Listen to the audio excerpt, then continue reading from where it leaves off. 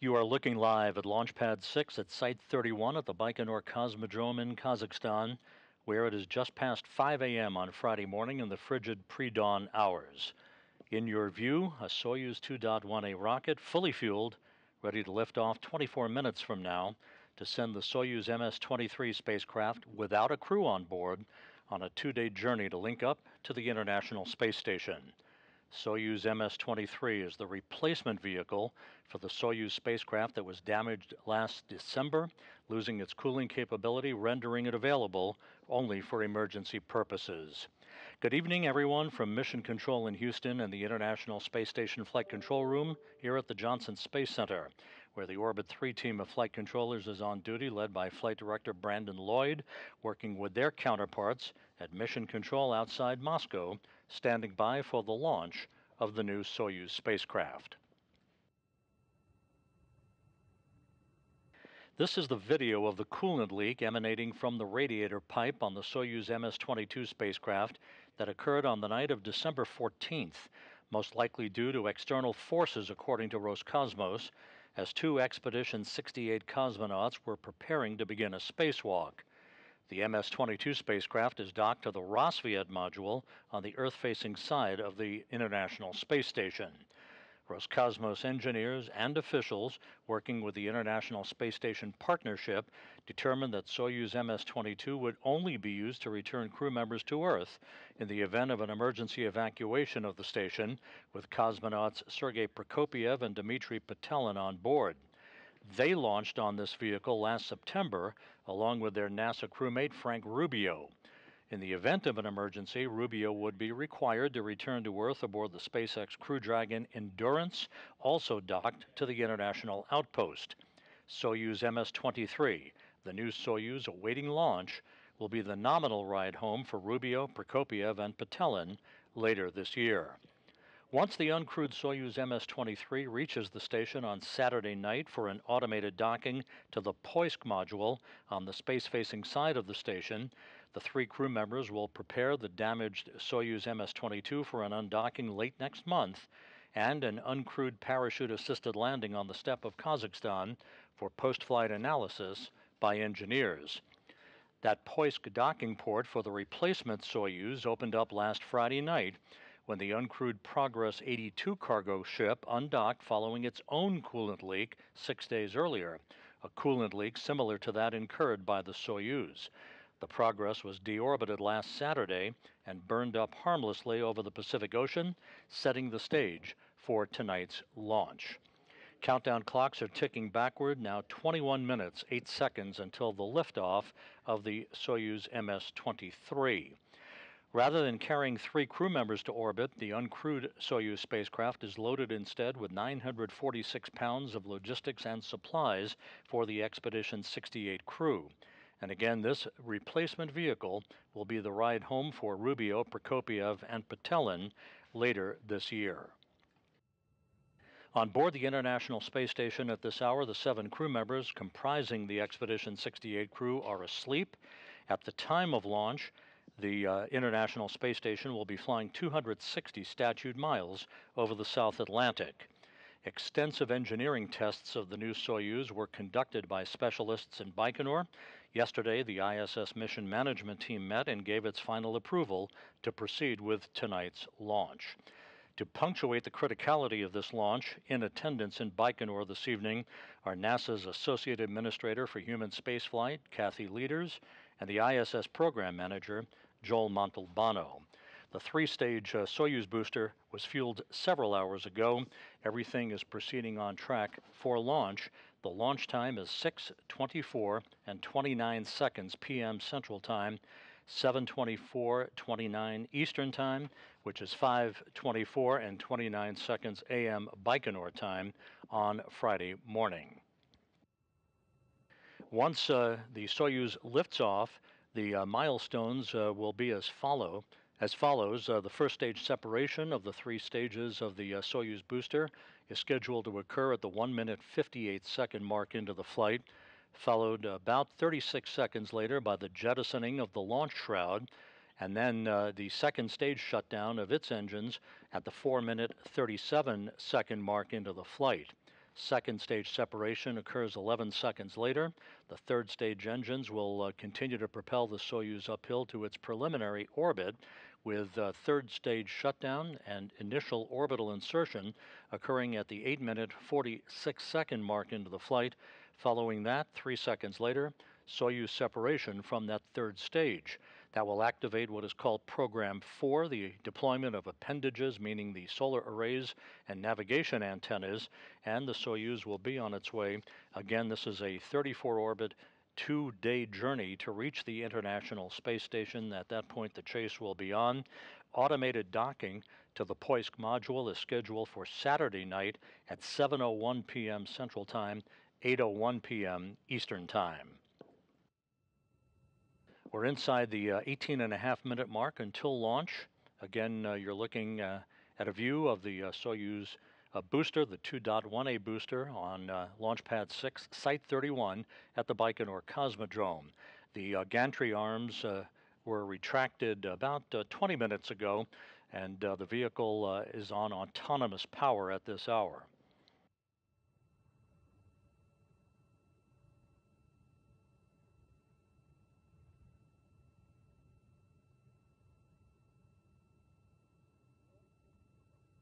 After careful preparations, the Soyuz was mated to the Soyuz booster. The Soyuz spacecraft itself was mated to the Soyuz booster earlier this week and rolled out to the launch pad, where technicians working in very frigid temperatures hooked up data lines and fuel lines to the rocket for final pre-launch testing.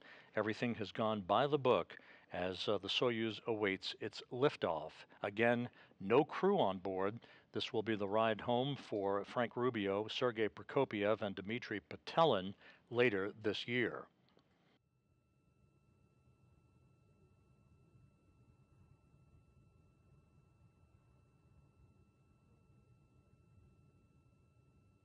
Some of the countdown milestones that will be coming up shortly. At the T-minus 7-minute mark, a launch key will be inserted in the launch bunker, a real key that transitions the launch sequence into its final automatic mode. At the T-minus 5.5-minute mark, there'll be a final check of the range down in Baikonur to make sure that the range is clear, no constraints, and that the Soyuz rocket is ready to begin its journey. Even though there's no crew on board, onboard systems will be switched to what is called onboard control, with cockpit displays being activated on board the Soyuz. And again, in place of the typical 3-member crew, we have 946 pounds of supplies and logistics for the Expedition 68 crew on board the International Space Station. At about the 3-minute 45-second mark into the count, the fuel lines and other elements of the rocket engines will be purged with nitrogen to fireproof them by removing vapors of fuel and oxidizer. And about 45 seconds after that, the boosters will be pressurized for flight, optimizing the flow of fuel and adding structural support to the rocket. Coming up on the 15.5-minute mark in the count, everything proceeding on track at Site 31 at the Baikonur Cosmodrome in Kazakhstan.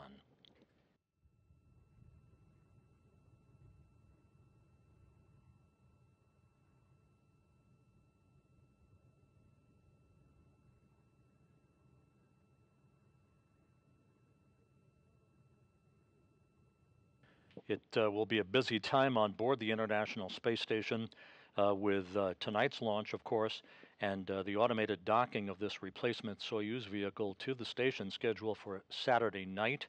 A little over 24 hours after that is the scheduled launch of the SpaceX Crew Dragon Endeavour from Launch Pad 39A at the Kennedy Space Center to carry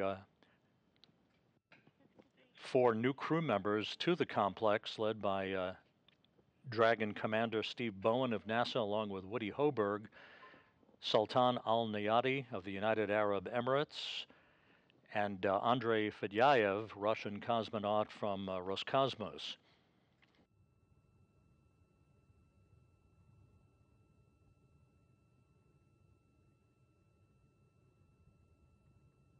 Temperatures in Baikonur right now, 25 degrees Fahrenheit, very light winds, and mostly clear skies for the beginning of the 2-day trip by the Soyuz vehicle, and automated docking planned for the Soyuz to the Poisk module on the space-facing side of the complex.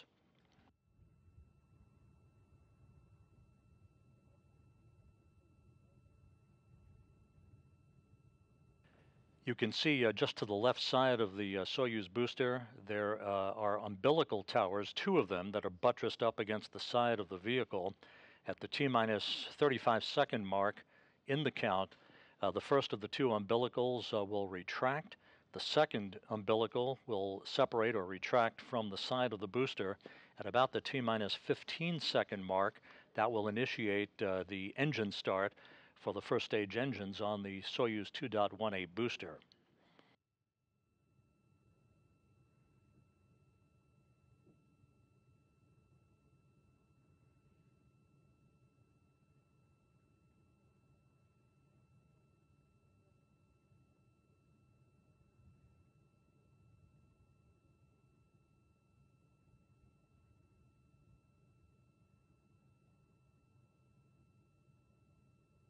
Inside 13 minutes until launch, everything continues to proceed in flawless fashion in the count. There is actually a 10-second launch window available for Soyuz launches, although the way the countdowns are typically structured, those launches occur right on the dot. And again, launch time this evening, 6:24 and 29 seconds p.m. Central Time.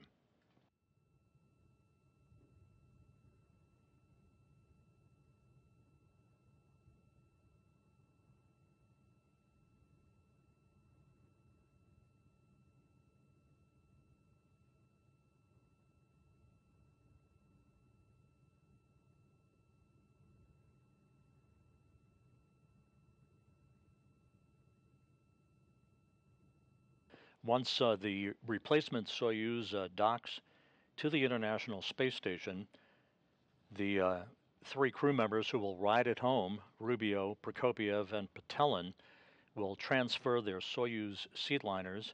Prokopyev and Petelin will move his Soyuz seatliner from the damaged Soyuz MS-22 over to the new Soyuz MS-23, and Frank Rubio, who temporarily moved his Soyuz seatliner over to the Crew Dragon Endurance, which is docked to the International Space Station, will similarly move his Soyuz seatliner over to the new Soyuz.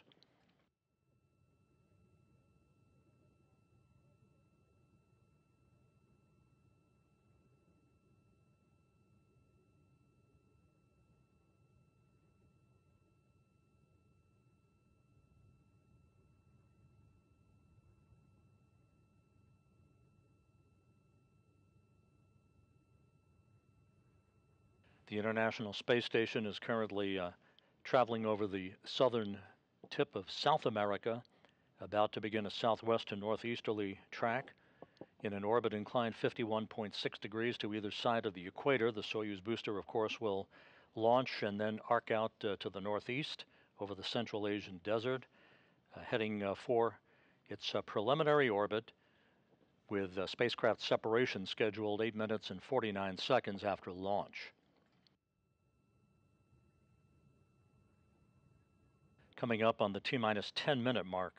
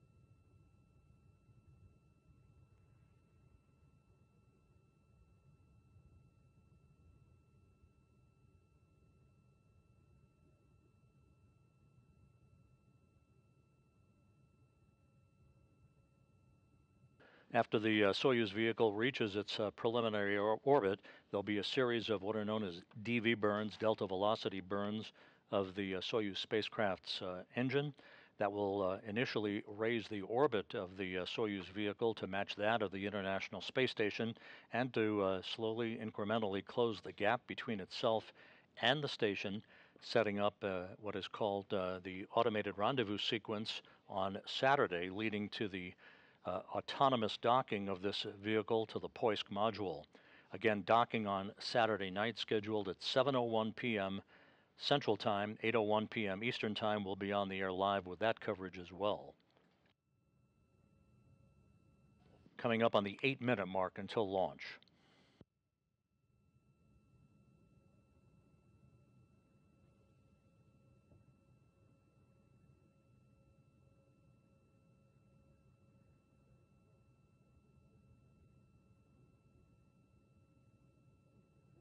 T-minus 8 minutes and counting.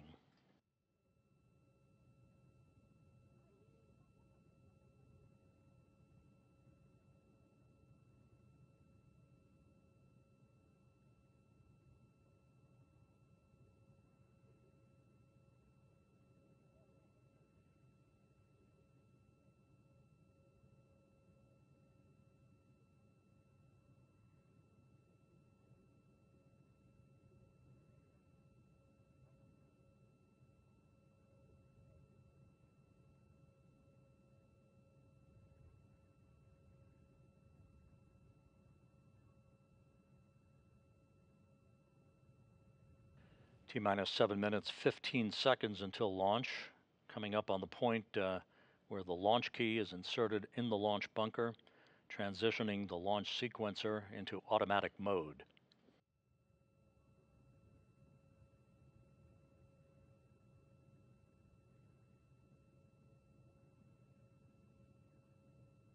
The launch taking place a little more than 2 hours before sunrise on Friday morning in the Central Asian desert.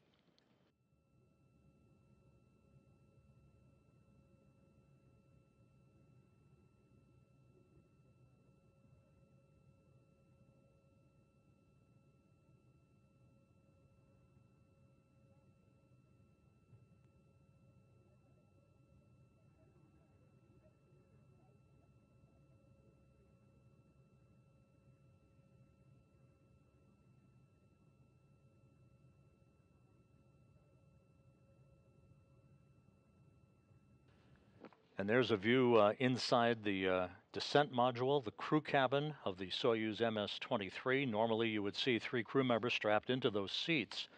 And there's a zero-G indicator that will be the ride home for Prokopyev, Petelin, and Rubio later this year.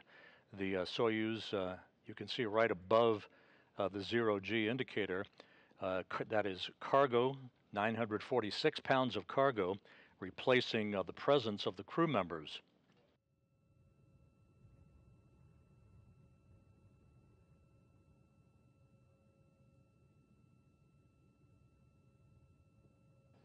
T-minus 5 minutes, 30 seconds until launch.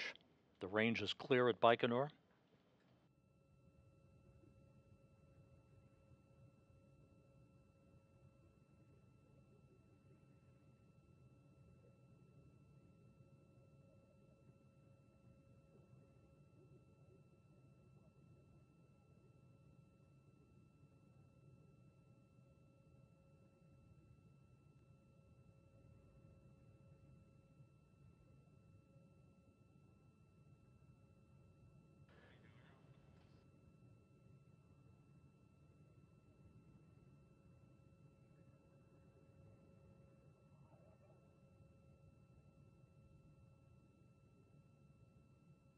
Coming up on the 4.5-minute mark until launch.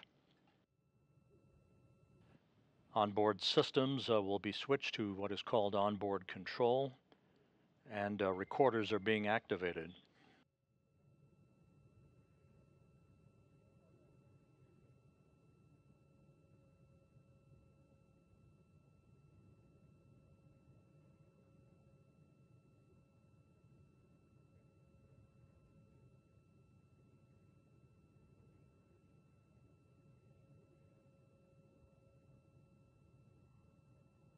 T-minus 4 minutes and counting.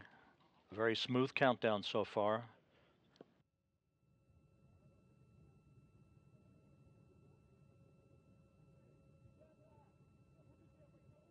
The first stage of the booster is being replenished with fuel. That ground propellant feed will be terminated about a minute and a half before launch.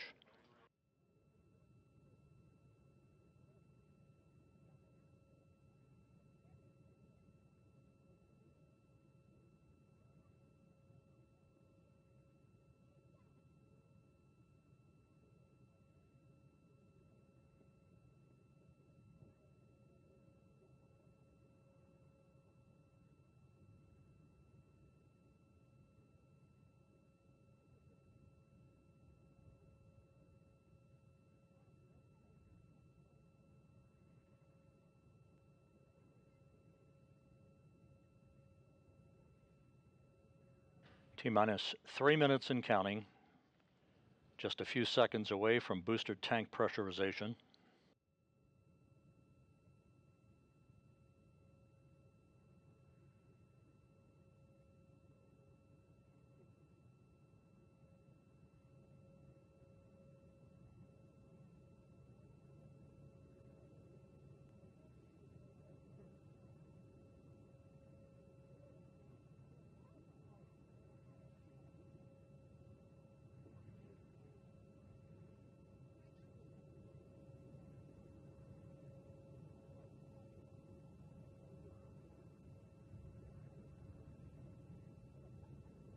And the tanks have now been pressurized. Once again, this optimizes the flow of fuel and adds structural support to the rocket as it sits on the pad. T-minus 2 minutes and counting till the launch of the uncrewed Soyuz MS-23.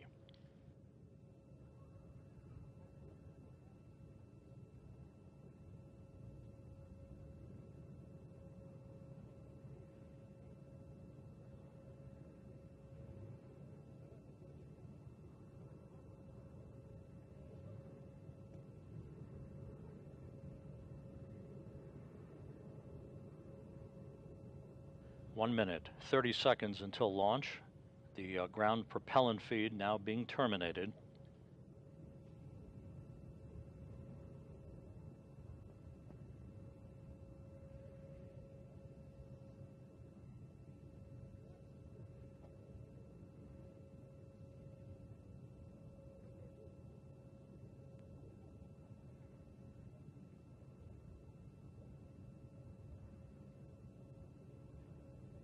T-minus 1 minute. Auto sequence start initiated.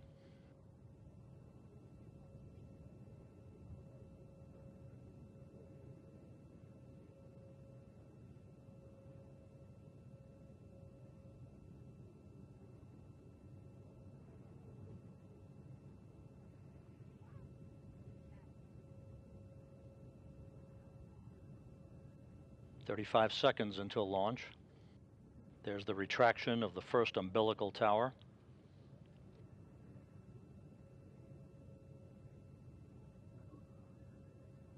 The second umbilical will retract in just a few seconds, initiating the engine sequence start.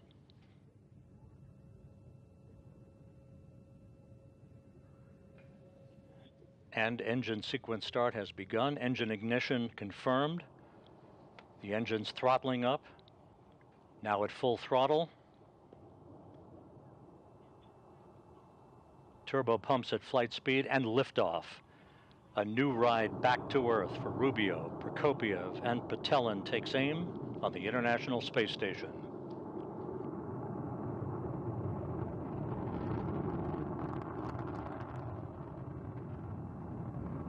"20 seconds into the flight, roll program confirmed."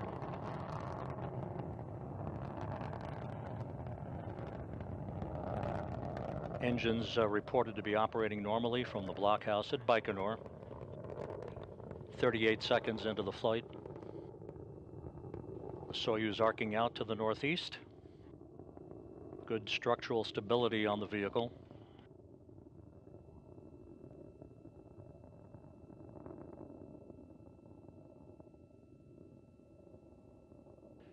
Pressure in the tanks reported to be nominal. We're coming up on the 1-minute mark into the flight. Passing through maximum dynamic pressure.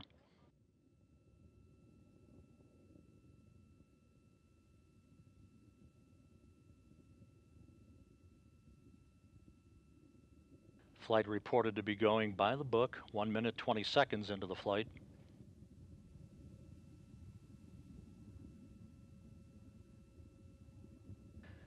All structural parameters are reported to be normal. The engine's performing as planned. First stage separation is planned about 20 seconds from now.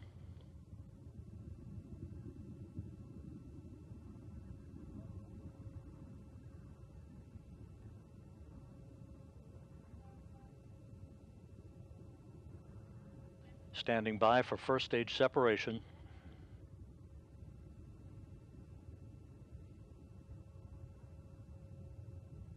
And we've had escape tower jettison and first stage separation.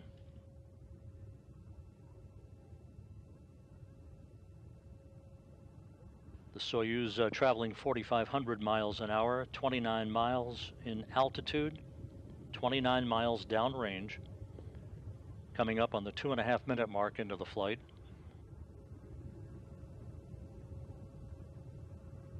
Mark, 2 minutes 30 seconds into the flight, about 6.5 minutes to go. And we've had launch shroud jettison.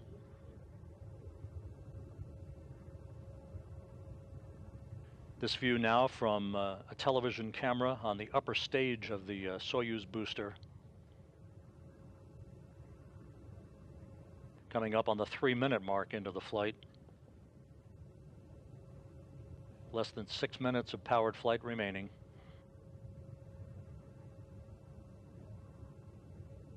The rocket reported to be stable. Good second stage performance.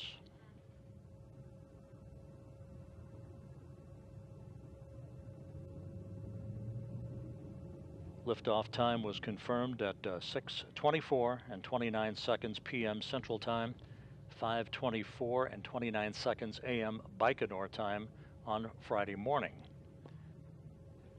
3 minutes 40 seconds into the flight.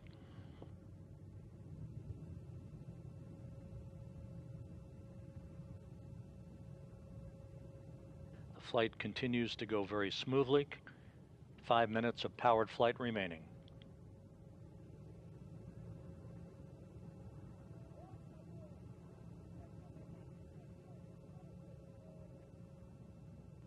Four minutes into the flight, the Soyuz traveling 7,400 miles an hour, 81 miles in altitude, 190 miles downrange from the Baikonur Cosmodrome.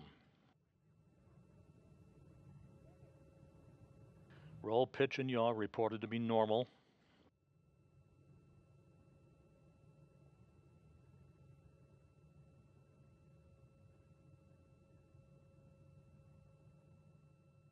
Good structural parameters, good engine performance.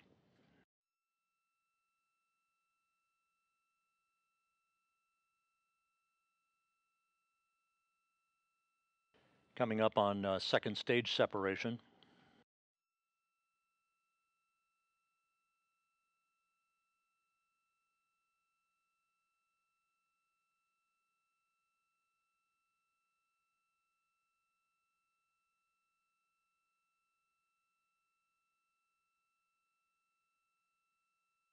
Second stage separation confirmed, third stage engine up and running. 5 minutes, 10 seconds into the flight. 3 minutes and 40 seconds of powered flight remaining.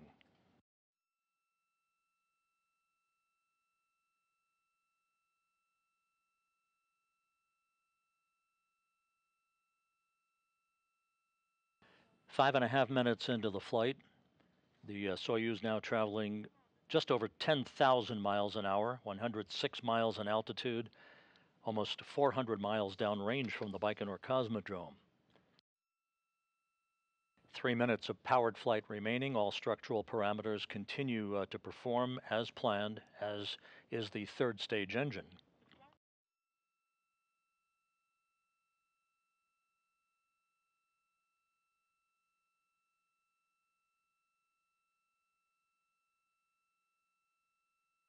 roll, pitch, and yaw, all confirmed to be normal. Good engine performance.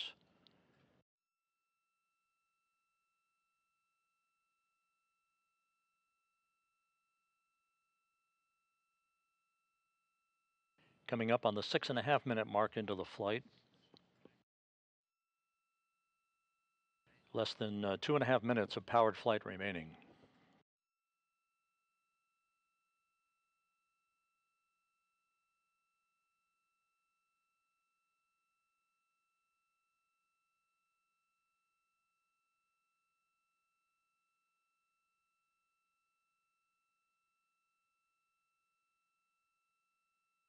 Coming up on 7 minutes into the flight. Mark 7 minutes. 1 minute, 48 seconds of powered flight remaining.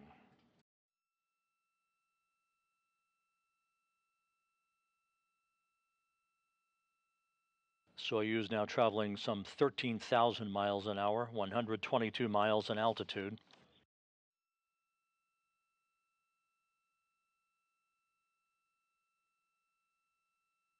The vehicle reported to be stable. All parameters are good. Engine performance is by the book.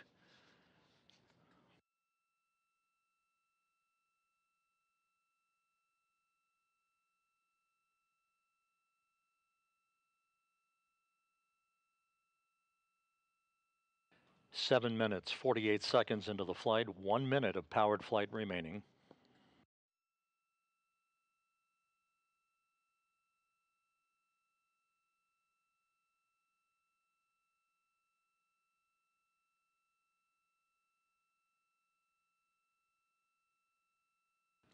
Eight minutes, 10 seconds into the flight.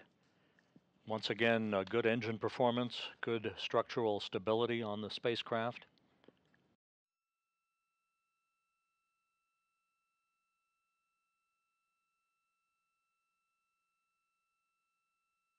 Now 8.5 minutes into the flight, less than 30 seconds until third stage separation.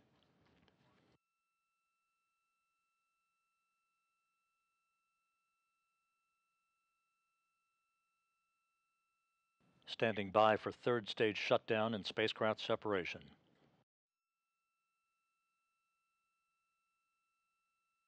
Third stage shutdown and spacecraft separation.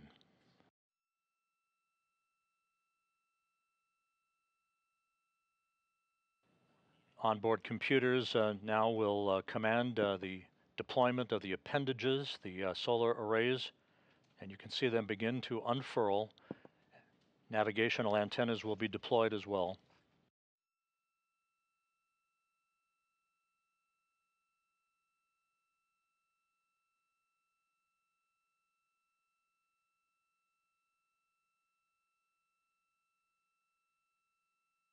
And we now have confirmation that all appendages have been deployed, the solar arrays deploying as planned, as are all the navigational antennas. A nominal ascent for the Uncrewed Soyuz MS-23. A perfect ride to orbit for the vehicle that will bring home Frank Rubio, Sergey Prokopyev, and Dmitri Petelin later this year.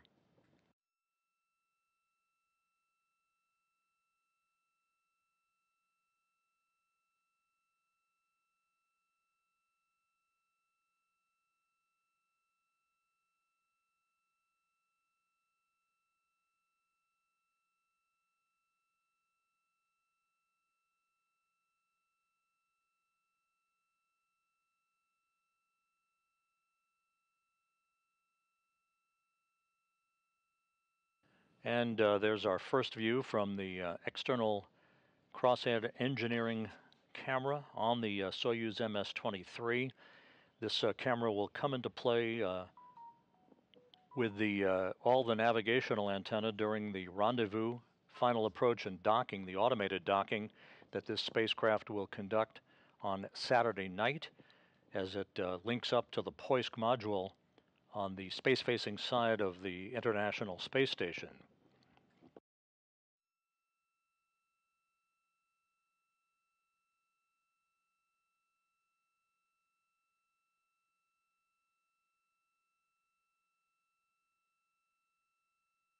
So once again, the uncrewed Soyuz MS-23 spacecraft atop the Soyuz 2.1A booster lifted off on time from Site 31 of the Baikonur Cosmodrome in Kazakhstan at 6:24 and 29 seconds p.m. Central Time, which was 5:24 and 29 seconds a.m. Baikonur time on Friday morning. It took just under 9 minutes for the three-stage Soyuz booster to do its job. Everything was perfect all the way up, with spacecraft separation coming at the 8-minute 49-second mark into the flight, followed seconds later by the deployment of the Soyuz's solar arrays and its navigational antennas. At this point, the Soyuz vehicle will conduct a series of DV, or delta velocity burns of its engine, to raise its orbit to match that of the International Space Station and to close the gap between itself and the outpost, setting up an automated approach and docking to the Poisk module of the International Space Station on Saturday night. So with that, we'll wrap up our coverage with a programming note. We'll be back on the air on Saturday night for rendezvous and docking of the Soyuz MS-23, with our coverage beginning at 6:15 p.m. Central Time, 7:15 p.m. Eastern Time. Docking is scheduled at 7:01 p.m. Central, 8:01 p.m. Eastern Time. We'll see you back here on Saturday night. In the meantime, that wraps up our coverage for this evening. A perfect launch for the MS-23, the new Soyuz, the replacement Soyuz, on its way to the International Space Station. This is Mission Control Houston.